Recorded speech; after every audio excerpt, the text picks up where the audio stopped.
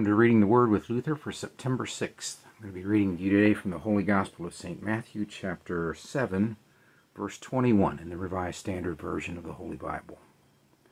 Not everyone who says to me, Lord, Lord, shall enter the kingdom of heaven, but he who does the will of my Father, who is in heaven. This is the Word of God. Luther wrote, "If we are to do God's will, we must first know for a certainty what it is and how to do it. This our own wisdom and thoughts do not teach, or all men, heathen and Turks, could do it as well, and every fanatic would come and pretend that whatever pleases him was God's will.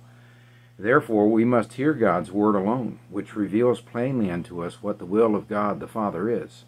First, that he has sent his only begotten Son into the world to reconcile us sinners unto God by his death, to purify and sanctify us through his blood without our merits. This he has proclaimed to everyone by the gospel, and requires you to believe and accept it. Then when we have received such grace and salvation, have been baptized into Christ, and believe, his will is that we should afterwards live accordingly, obey God, and do what is commanded in the 10 Commandments, every one in his calling, confess God's word, honor and support it, avoid and flee from sin, be good, patient, chaste, modest, kind, faithful, and true. This God will have preached not only with the mouth, but in the heart and in the deed. Whoever neglects this, or teaches, believes, and acts contrary, should know that he has not done God's will, and is already judged, that he does not belong to the kingdom of heaven, because he is without faith and love.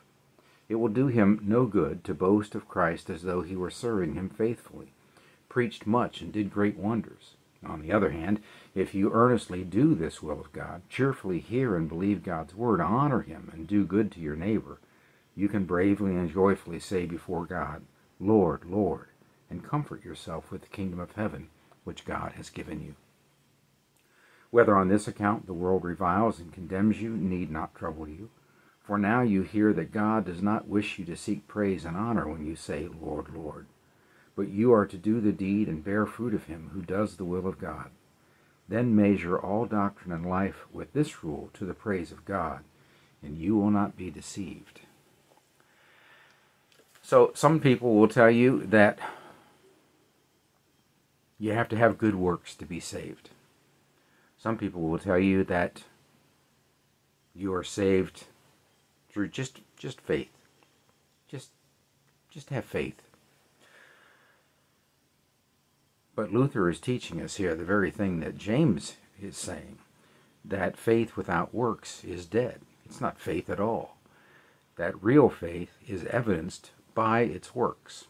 The will of God is that we believe, that we have faith in Christ alone for our salvation, that we do not trust in our own works, but that works will surely follow true faith.